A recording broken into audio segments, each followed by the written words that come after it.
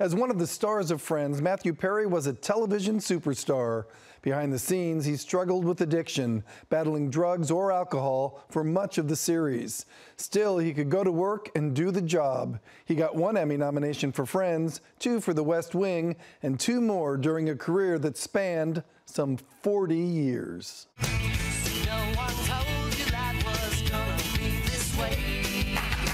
Matthew Perry became a household name as one of the stars of Friends. Playing Chandler Bing, he sure had his share of moments over the show's 10 seasons and 234 episodes. If you're cooking on the stove, does that mean that your new secret boyfriend is better in bed than Richard? Besides television, Perry also spent some time in the movies. Among his films, the romantic comedy Fools Rush In with Salma Hayek. So, how you been? Pregnant. Really? We were only together one night. Serving Sarah with Elizabeth Hurley. Sarah Moore, you are hereby served for divorce. And The Whole 9 Yards with Bruce Willis. You sure you're a dentist? Yeah, why? Because I've never met a dentist I liked. It was just about a year ago Perry released his autobiography called Friends, Lovers, and the Big Terrible Thing. In it, he revealed his struggles with addiction that began when he was young.